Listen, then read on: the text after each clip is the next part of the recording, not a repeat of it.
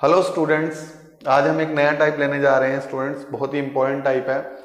ऐसे क्वेश्चन जिनमें न्यूमिनेटर और डिनोमिनेटर को cos स्क्वायर x से डिवाइड करना होता है। Student, we are taking 4 question from integration. In 4 questions में क्या करना है, सभी में न्यूमिनेटर और डिनोमिनेटर को cos स्क्वायर x से डिवाइड करना है। तभी मैंने मेंशन किया है dividing numerator and denominator by cos square x।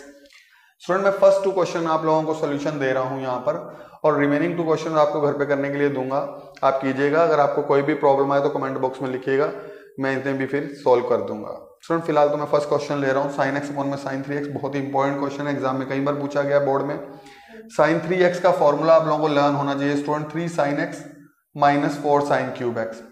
sin x already ऊपर है स्टूडेंट। अगर आप ध्यान दें तो sin x sin cube x में sin x कॉमन आ गया, तो यहाँ 3 रह गया, माइनस 4 क्यूब था एक बार बाहर आ गया, तो यहाँ sin square x। sin x से sin x कैंसिल, तो स्टूडेंट आ गया dx अपॉन में 3 minus 4 sin square x। Student ध्यान रखिएगा, एग्जाम में क्वेश्चन कई बार यहाँ से भी आ जाता है। अगर यहाँ से भी आए तो भी न्यूमिनेटर और डिनोमिनेटर को cos स्क्वायर x से डिवाइड करेंगे, और अगर स्टार्टिंग से आए तो भी आपने यहाँ तक लाने के बाद न्यूमिनेटर और डिनोमिनेटर को cos स्क्वायर x से डिवाइड करेंगे। मैंने मेंशन कर दिया dividing numerator and denominator by cos square x। Student, यहाँ मैंने डिवाइड किया, देखिए 1 bye cos square x, 3 bye cos square x, minus 4 sin square upon में cos square. Student, 1 bye cos square क्या होता है, sec स्क्वायर x, और 3 bye cos square x, cos ऊपर जाएगा न्यूमिनेटर में तो sec स्क्वायर x हो जाएगा। sin बाय cos क्या होता है, tan, तो स्क्वायर है तो tan स्क्वायर x हो गया।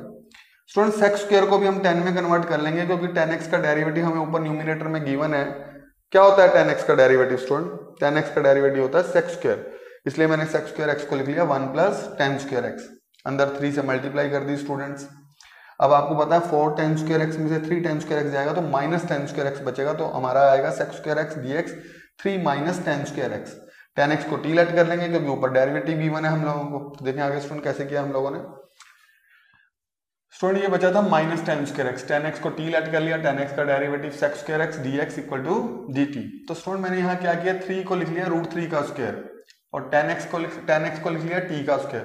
तो स्टूडेंट, इंटीग्रेशन में आपने फॉर्मूला जरूर पढ़ा हुआ, dx अपॉन में a square minus x square हो तो क्या फार्मूला होता है। स्टूडेंट, मैं मेंशन कर देता हूँ आपके लिए, यहाँ पे formula a square minus x square ये हो तो हम फार्मूला होता है हमारा 1/2a log student a plus x होता है और a minus x, a plus x, a minus x plus c, ये हमारा फॉर्मूला होता है। यहाँ मैंने लगा दिया स्टूडेंट 1/2a, a हमारे पास √3 है, log a प्लस x और a माइनस x। स्टूडेंट, ये जो t है यहाँ t था तो x की जगह t आ गया है, तो हमने लिख लिया 1/2a log a plus t, a minus t। t की वैल्यू क्या है स्टूडेंट, हमने अभी एज्यूम की थी tan x, तो यहाँ tan x वैल्यू डाल दी। ये हमारा फाइनल आंसर है फर्स्ट क्वेश्चन का। इसके बाद स्टूडेंट हम सेकंड क्वेश्चन ले रहे हैं। सेकंड क्वेश्चन में मैंने बताया वही टाइप लिखना है हम लोगों को। ये सेकंड क्वेश्चन है dx अपॉन में 2 sin x plus 3 cos x whole square dividing numerator and denominator by cos square x। मैंने पहले ही आप लोगों को ऑलरेडी बता चुका हूँ कि ये सभी क्वेश्चन वो हैं जिनमें न्यूमिनेटर और डिनोमिनेटर को cos स्क्वायर x से डिवाइड करेंगे। स्टूडेंट, यहाँ मैंने लिखा 1 बाय cos स्क्वायर x, यहाँ cos स्क्वायर x अपॉन में लिखना था लेकिन इसका भी स्क्वायर था तो पूरे को होल स्क्वायर लगा दिया। होल स्क्वायर लगाने से क्या हुआ, cos का भी स्क्वायर हो गया और न्यूमिनेटर का भी इसका भी स्क्वायर हो गया। स्टूडेंट, अब हम क्या करेंगे, 1 बाय cos स्क्वायर तो sec स्क्वायर हो जाएगा, sin बाय cos क्या होगा tan, cos को सेपरेट कर लेंगे, sin के नीचे अलग cos के नीचे अलग। जब सेपरेट करेंगे तो cos से cos कैंसिल हो जाएगा, sin bye cos tan x हो जाएगा। हमने आगे किया होगा स्टूडेंट, देखें ये देखिए स्टूडेंट, यहाँ sec स्क्वायर dx तो एज इट इज, ये sin बाय cos tan हो गया, यहाँ cos बाय cos था, cos से cos कैंसिल हुआ तो हमारा क्या आ जाएगा 3 आ जाएगा। स्टूडेंट, अब मेरे को 2 tan x प्लस 3 को t लेट करना है क्योंकि ऊपर डेरिवेटिव दिया हुआ 2 as it is, tan x का डेरिवेटिव sec स्क्वायर x, 3 का डेरिवेटिव क्या होगा स्टूडेंट 0। यहाँ 2 का 0 नहीं कर देना, 2 कांस्टेंट है और वेरिएबल के साथ है तो एज इट इज आएगा। यहाँ 3 अकेला है, कोई भी वेरिएबल साथ नहीं है तो इसका डेरिवेटिव 0 हो जाएगा।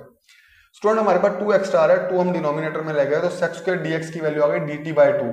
ये dt/2 जो आना था मैंने बाहर लिख दिया, और ये मैंने t एज्यूम किया था तो ये t का स्क्वायर। स्टूडेंट, इसका इंटीग्रेशन करना हो तो क्या करते हैं, पावर को ऊपर ले जाओ, नेगेटिव हो जाएगी। इसका इंटीग्रेशन करूं तो -2 में +1 करूंगा तो -1 अपॉन में -1, ये माइनस स्टूडेंट बाहर आ गया, -1/2, t नेगेटिव था -1, इसे अपॉन में लिया 1/t। स्टूडेंट, t की वैल्यू हमने क्या लेट की थी 2 tan x प्लस 3, तो टोटल फाइनल आंसर आ गया -1/2 ब्रैकेट में 2 tan x plus 3 plus c। ये फाइनल आंसर है स्टूडेंट ये सेकंड क्वेश्चन का। थर्ड और फोर्थ स्टूडेंट मैंने आप लोगों को करने के लिए दिए और साथ में इनके आंसर भी दे दिए ताकि आपको दिक्कत ना हो। ये इसके आंसर है और ये इसका आंसर है स्टूडेंट। बहुत ही इंपॉर्टेंट क्वेश्चन है, इसे ट्राई कीजिएगा। और कोई भी प्रॉब्लम लगे तो कमेंट बॉक्स में लिखिएगा। ये बहुत ही इंपॉर्टेंट क्वेश्चन थे, चारों एक ही टाइप के क्वेश्चन थे, इसलिए मैंने आपको करवा दिए हैं। ये 2 क्वेश्चन आपको खुद करने हैं, अगर इनमें कहीं भी कोई प्रॉब्लम लगे तो स्टूडेंट कमेंट बॉक्स में लिखिएगा, मैं आप लोगों को इनका भी सोल्यूशन दे दूंगा। Thank you very much.